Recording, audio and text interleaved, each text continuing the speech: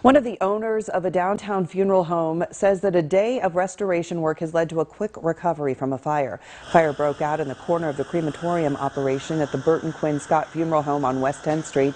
Smoke damage was contained to the ceiling of the structure, and the owner, Peter Burton, told us that other arrangements have been made to take care of the needs of family members as the cleanup continues. Burton also said that he is grateful that the damage isn't worse and that the impact of the fire should be minimal.